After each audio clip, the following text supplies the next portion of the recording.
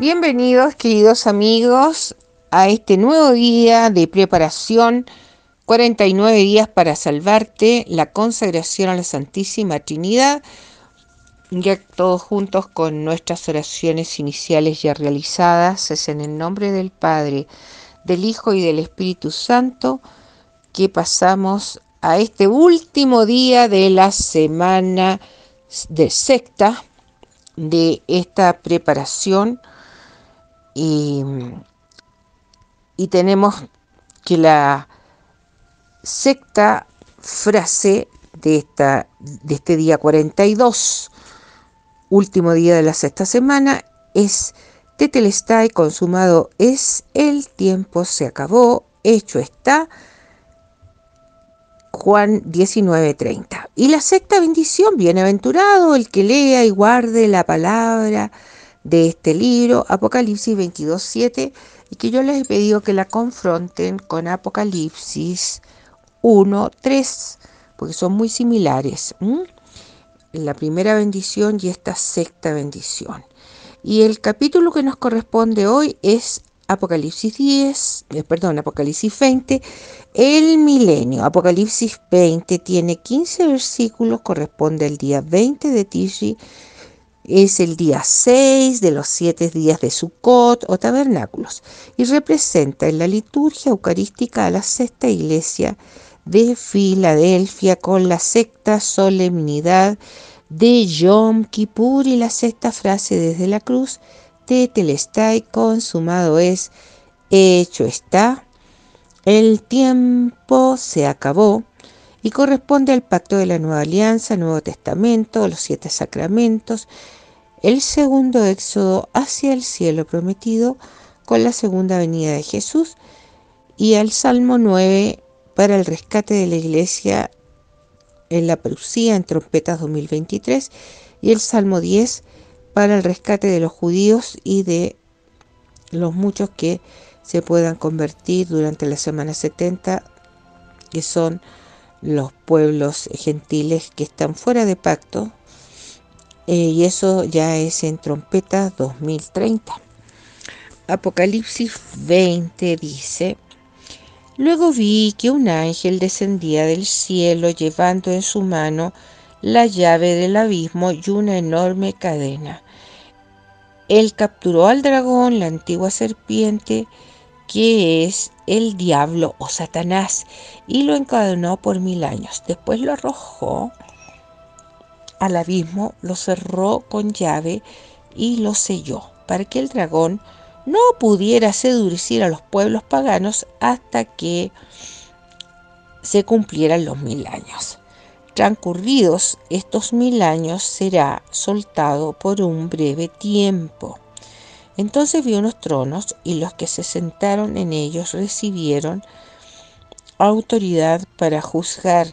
También vi las almas de los que habían sido decapitados a causa del testimonio de Jesús y de la palabra de Dios, y a todos los que no habían adorado a la bestia ni a su imagen, ni habían recibido su marca en la frente o en la mano. Ellos revivieron y reinaron con Cristo durante 1000 años. Esta es la primera resurrección, y los demás muertos no pudieron revivir hasta el cumplimiento de esos 1000 años. Felices y santos los que participan de la primera resurrección. La segunda muerte no tiene poder sobre ellos, serán sacerdotes de Dios y de Cristo y reinarán con Él durante 1000 años. Y cuando se cumplen esos 1000 años, Satanás será liberado de su prisión y saldrá para seducir a todos los que están en los 4 extremos de la tierra, a Gog y Magog, a fin de reunirlos para la batalla. Su número será tan grande como las arenas del mar, y marcharán sobre toda la extensión de la tierra para rodear el campamento de los santos, la ciudad muy amada. Pero caerá fuego del cielo y los consumirá. El diablo que los había seducido será arrojado al estanque de azufre ardiente donde están también la bestia y el falso profeta. Allí serán torturados día y noche por los siglos de los siglos. Después vi un gran trono blanco y al que estaba sentado en él. Ante su presencia el cielo y la tierra desaparecieron sin dejar rastros. Y vi a los que habían muerto, grandes y pequeños, de pie delante del trono. Fueron abiertos los libros y también fue abierto el libro de la vida, y los que habían muerto fueron juzgados de acuerdo con el contenido de los libros, cada uno según sus obras. El mar devolvió a los muertos que guardaba, la muerte y el abismo hicieron lo mismo, y cada uno fue juzgado según sus obras. Entonces la muerte y el abismo fueron arrojados al estanque de fuego, que es la segunda muerte, y los que no estaban inscritos en el libro de la vida fueron arrojados al estanque de fuego. Así termina este capítulo 20, que se inicia con este ángel bajando del cielo, que trae una cadena y un candado para atrapar al dragón, a esta serpiente antigua, y la deja encerrada en el abismo, que es el infierno, por 1000 años, y que va a ser soltado por breve tiempo al final del 7º milenio, cuando hará la invasión de Gog y Magog, que es diferente a la de Ezequiel 38 y 39, que esa es al final del 6º milenio. Esta otra Gog y Magog es al final del 7º milenio. Son como señaléticas. Van a significar un aviso para los del 7º milenio, así como para mí el hecho que fuera esta frase colocada exactamente en Apocalipsis 20 me hizo a mí relacionar y captar que si cómo iba a ser al final del 7º milenio. Entonces esta no la promueve Dios, como en el caso de la de Ezequiel 38-39, que ya les he hablado muchas veces, que es una invasión que realizan la Confederación del Norte a cargo de Gog, de la tierra de Magog, y que va a ser un verdadero aviso para toda la humanidad, y que ya estamos en esa preparatoria con la invasión actual de Rusia a Ucrania, y todo esto para conseguir paso por el Mar Negro y llegar a la ciudad santa, a la ciudad de Jerusalén, cuando sea esta invasión que tiene como objetivo saquear a Israel y destruirla.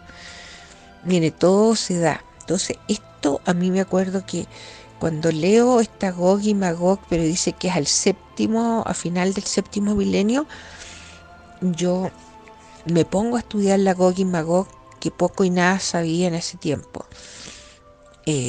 Pero por inspiración, como todas las cosas que yo he hecho en mi vida, que tenía que estudiarlo. Me recuerdo, fue muy claro para mí ese año, en mi cumpleaños del año 2020, me parece que fue. Sí, porque ya el 2021 tenía claro que la guerra de Gog y Magog, la invasión a Israel, la comandaban esta confederación de países musulmanes. ¿Por qué les he dicho tanto que tengamos que observemos mucho lo que estamos viviendo actualmente? En Europa en general está inundado de musulmanes. Francia, la tasa de reposición de todos los países en Europa ha bajado mucho, tanto en Francia como en España, Alemania, en todas partes, porque ellos usan la planificación, y cuando una sociedad baja su tasa de reposición bajo 2,1, por ciento. ¿Qué es lo que pasa? Significa que la cantidad de los que fallecen son mucho más altos que los que nacen, y eso tiende estadísticamente a la desaparición de esa cultura, y por eso hoy día los musulmanes en Francia tienen 7 hijos promedio los matrimonios musulmanes, contra ninguno que tienen los franceses, porque hace rato que prefieren tener mascotas de hijos que niños. Entonces, pero así pongo el caso de Francia porque es algo espantoso. O sea, yo cuando he estado en Francia, es que tú entras y crees que estás en otro país, porque son la mayoría son de diferentes culturas, vestidos con sus trajes típicos. Hay muchos de raza negra. Y lo mismo nos pasa a todos en nuestras ciudades, en nuestros países, que de un tiempo a esta parte nos hemos visto inundados de esta cantidad de inmigrantes de color en general, y ya la raza como que ha estado cambiando en estos últimos años, porque la cantidad de niños mulatos que empiezan a nacer, por lo menos yo hablo desde mi ciudad, de esta realidad en que nos vemos inundados por tantos inmigrantes, sobre todo de raza de color. Y es que en el caso de Europa, los que llegan ahí de raza de color no son cristianos precisamente, son todos musulmanes. Entonces los musulmanes están en Europa, ni siquiera se necesitan trasladar, están ahí. Y ellos han aumentado. Imagínense que las iglesias, muchas iglesias católicas las han vendido porque no, se han disminuido la cantidad de creyentes católicos por diferentes razones, pero fundamentalmente yo diría por este pecado de la anticoncepción. Pues si es que la anticoncepción es el pecado que destruye el alma de los pueblos. Entonces, tanto planificar y se desconectan de la ley de Dios los hombres, y, y ya muchas iglesias en muchos lugares en Europa son transformados en restaurantes, salas de exposición, incluso en mezquitas, en que las transforman porque ellos necesitan, porque ellos son muy observantes en su fe. 5 veces al día se tiran mirando hacia la Meca, donde estén, en el lugar que estén, paran los vehículos y se tiran nomás al suelo, porque es así el musulmán. En su observancia son muy, muy ortodoxos ellos, conservadores, y son una fuerza que está inundando no tan solo Europa, también en Norteamérica. Y así es que tenemos que ver esto que les estoy diciendo de la situación de esta guerra que se va a dar, esta invasión. En el próximo año debería ser miren, es una invasión que se ve venir. O sea, ya hoy día ni siquiera se puede decir que es una profecía ancestral de más de 2500 años. Como les decía, hay que estar atento a esta invasión que ya es muy grande en Europa, de los musulmanes, y esto en todos los continentes, queridos hermanos, no solamente en Europa, en Norteamérica, sino que en Sudamérica también nosotros tenemos hoy día la presencia no tan solo de los musulmanes, sino de rusos y de chinos. Les estoy hablando de aquí muy cerca. Nosotros tenemos Bolivia, donde están grandes comunidades chinas. Bueno, y los chinos en general, podemos decirlo que ellos hace rato que iniciaron una invasión silenciosa a través de la comida y de la vestimenta. Todo el mundo en sus casas en este momento, de cualquier momento uno puede mirar dónde está. Dentro de la casa tenemos artículos que son la gran mayoría productos fabricados en China, y la alimentación, los restaurantes chinos, pero han proliferado de una manera escandalosa. Hay una avenida aquí en que cada una cuadra hay un restaurante, y recientemente se han colocado otros nuevos. Entonces, porque ellos están hace rato, la cultura china ha sido muy astuta e invasiva. Así pensemos, son un país comunista que no acepta ninguna religión, por eso tiene el comunismo. Entonces, y es una forma silenciosa de invadir, y son dueños hoy día de todos los países. Ellos tienen una presencia importante en la banca, en todos los en todas las áreas económicas están los chinos metidos, tanto en los automóviles, que han inundado los automóviles chinos, claro, son más baratos, y entrar en una competencia importante contra las marcas tradicionales.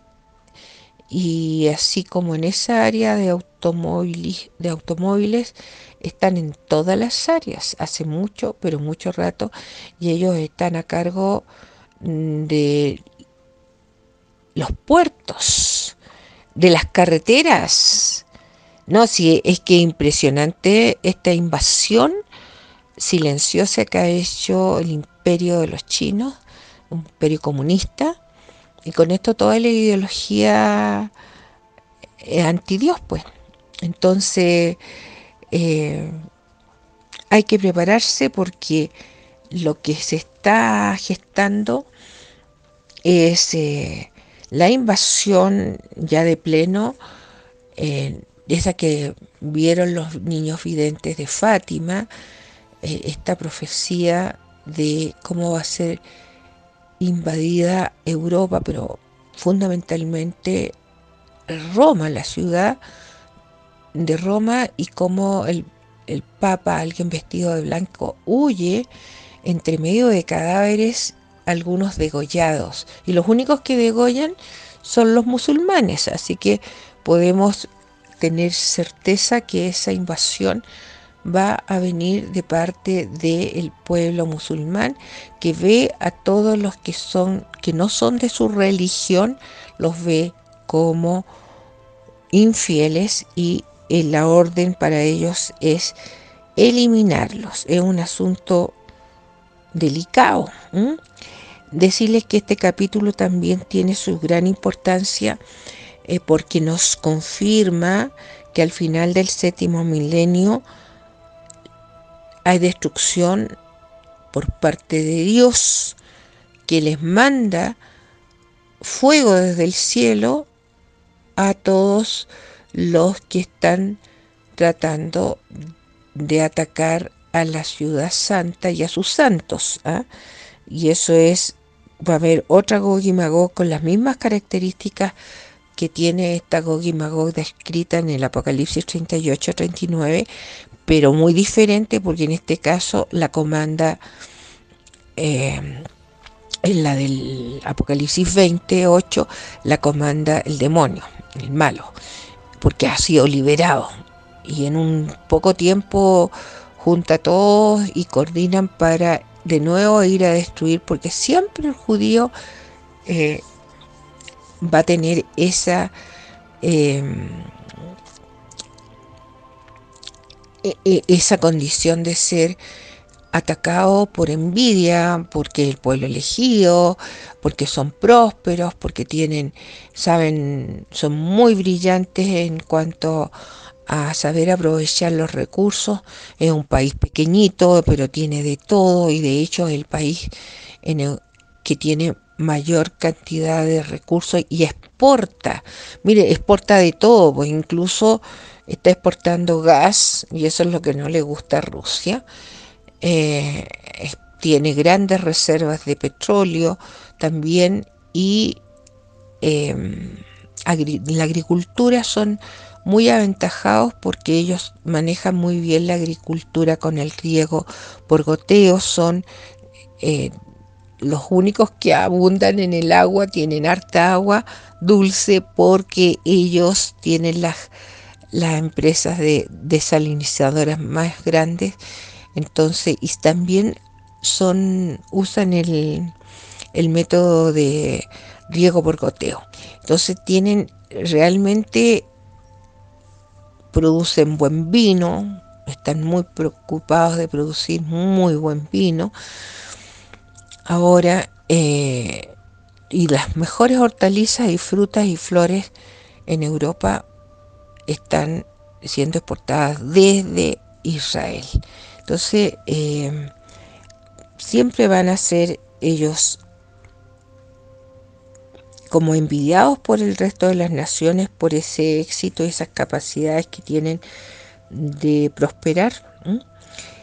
Y diría yo que eso es de lo más importante, y lo otro, el juicio en el trono blanco que se da en este capítulo, se explica de que, y eso confirma que la tierra va a ser destruida, porque eso aparece en Apocalipsis 29.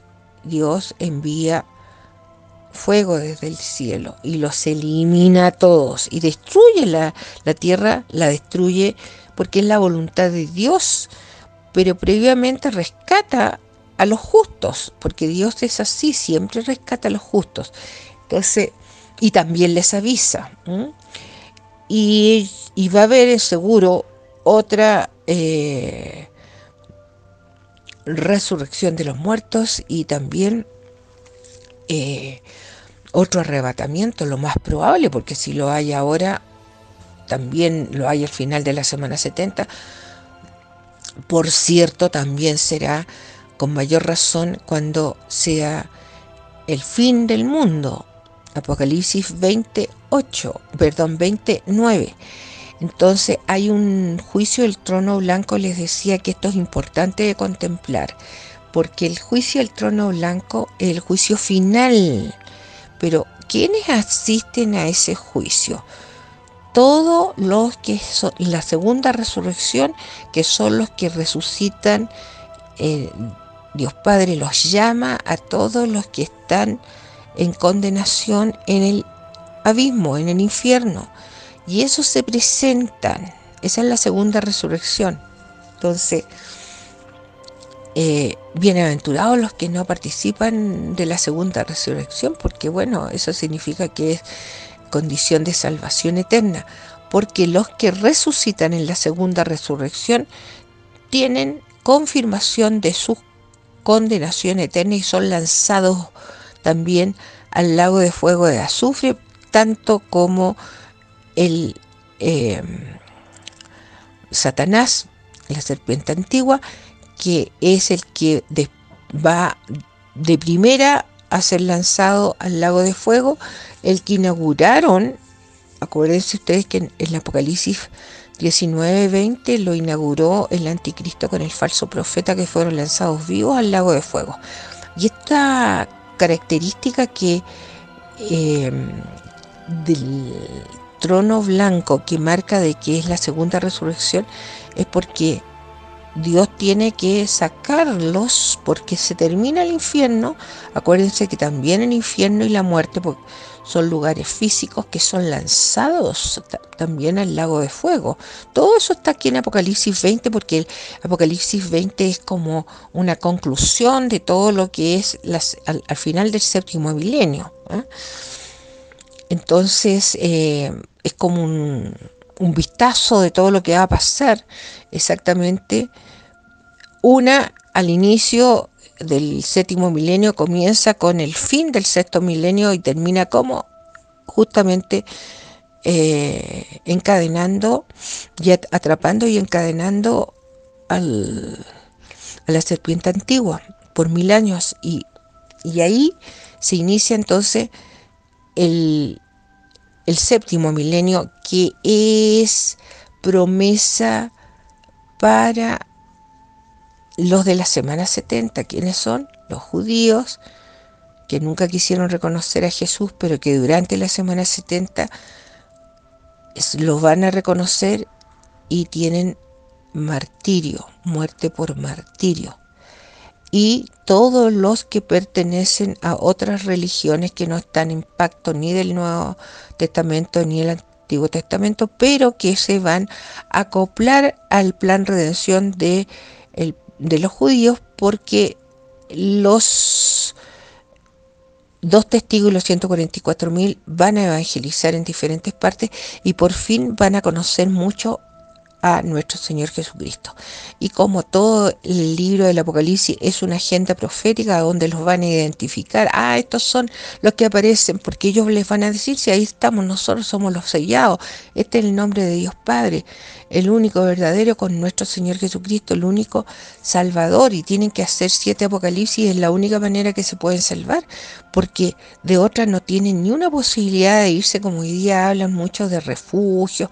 Miren, el único refugio siempre va a ser el Inmaculado Corazón de María, los Sagrados Corazones de Jesús, José y María y del Divino Niño Jesús, pero ya no hay ni una posibilidad de asistir a misas con la transustanciación, porque se acaba el tiempo de la Iglesia. Esto es triste escuchar que la gran mayoría les da con que estamos ya, partió la tribulación, que ya se abrieron los sellos. Otros hablan, mire, cada cosa que uno escucha en estos hermanos y pastores que nunca van a entenderlo, porque si ellos no creen que la Iglesia Católica somos la única formada por Jesucristo, la única que formó y nos dejó este plan salvífico a través de la liturgia divina, que en toda misa nosotros celebramos estas 22 capítulos de principio a fin, y por eso hay máximas verdades que en ya lo he estado diciendo, y en estos últimos, como estamos terminando, ya he dado a conocer la gran cantidad de verdades, pero todavía faltan unas pocas que están para los próximos capítulos, porque son verdades que son de principio a fin, que toda misa se celebra siempre en fiesta de trompetas, que en toda misa celebramos las 3 fiestas de otoño de manera especial, porque son la profecía de la segunda venida del Señor. Entonces están exaltadas en el capítulo 1, en el capítulo 10 y del 15 al 21 con la consagración eucarística. Y aparte está la estructura propiamente tal de la Santa Misa, en 11 capítulos para la liturgia de la palabra y los otros 11 para la liturgia eucarística, en secuencias de 3, 7, 1, y sobrepuesta sobre estos mismos 22 capítulos la Semana 70 de Daniel, como una profecía exclusiva y descripción de todos los castigos y los 21 juicios divinos que son solo para la Semana 70, para los 7 años del Anticristo, que son los mismos 7 años pendientes que tiene el pueblo judío para la redención, y que Dios Padre ha decidido que es la que tienen que tener ahora, y ellos van a ser salvos y van a tener con lágrimas en sus ojos reconocer que fueron testarudos y que no quisieron reconocer a Jesús cuando vino, y llorando, arrepentidos, van a dar la vuelta y aceptar a Jesús como el Mesías, único Salvador. Y así como el pueblo judío que nunca ha leído el Apocalipsis porque ellos tienen prohibido todo lo del Nuevo Testamento, también esa multitud de millones de almas que están, de hermanos que son gentiles, inconversos hoy día, se van a convertir una importante parte por la predicación de los dos testigos y los 144.000. Esto es que es maravilloso, o sea, que el Apocalipsis, por eso yo me emociono de solo pensar de que esta instrucción va a llegar a esos pueblos, a ese tiempo, esos 7 años, y ustedes, mis queridos hermanos, que están siguiendo y preparándose en esta consagración y entendiendo y dándose cuenta qué hermoso es estar enfocados en nuestra salvación y la de los muchos, porque la salvación de los muchos depende de la nuestra, y esto es el poder de la intercesión. Entonces, y de cómo otros antes que nosotros intercedieron para que hoy día estemos despiertos. Entonces esto es una maravilla. Y bueno, decirles que estamos terminando la 6ª semana y dar gracias porque de verdad que este capítulo 20 es bastante clarificador en cuanto a lo que pasa con el fin del 6º milenio y que viene el 7º milenio, y el 7º milenio es profecía en especial el libro de Isaías, que habla de todas las maravillas que van a pasar en el 7º milenio, porque el enemigo de las almas está encerradito, pero se quedan muchos, lo dice en Apocalipsis 20 en algún momento, que son inconversos, que se van a quedar porque, bueno, si bien es cierto 2/3 de la humanidad va a perecer, hay 1/3 que se salva, quedan, y son los que van a quedarse en el 7º milenio y van a procrear y van a multiplicar para ser la humanidad del 7º milenio. ¿Qué les parece? Entonces hoy, día 14 de diciembre, el Evangelio de hoy es de Lucas 7, del 19 al 23. Juan el Bautista, llamando a 2 de sus discípulos, los envió a decir al Señor: ¿eres tú el que ha de venir o debemos esperar a otro? Cuando se presentaron ante Jesús, le dijeron: Juan el Bautista nos envía a preguntarte, ¿eres tú el que ha de venir o debemos esperar a otro? En esta ocasión Jesús sanó mucha gente de sus enfermedades, de sus dolencias y de los malos espíritus, y devolvió la vista a muchos ciegos. Entonces respondió a los enviados: vayan a contar a Juan lo que han visto y oído. Los ciegos ven, los paralíticos caminan, los leprosos son purificados y los sordos oyen, los muertos resucitan. La buena noticia es anunciada a los pobres, y feliz aquel para quien yo no sea motivo de tropiezo. Palabra del Señor. Ángel de mi guarda, mi dulce compañía, no me desampares ni de noche ni de día. Cuida mis dulces sueños y despiértame con alegría. Con Dios me acuesto, con Dios me levanto, con la gracia y favor del Espíritu Santo. San Miguel Arcángel, defiéndanos en la batalla, sé nuestro amparo ante la perversidad y acechanzas del demonio. Reprímale Dios, pedimos suplicantes, y tu príncipe de la milicia celestial arroja al infierno con el divino poder a Satanás y a los otros espíritus malignos que deambulan por el mundo para la perdición de las almas. Amén.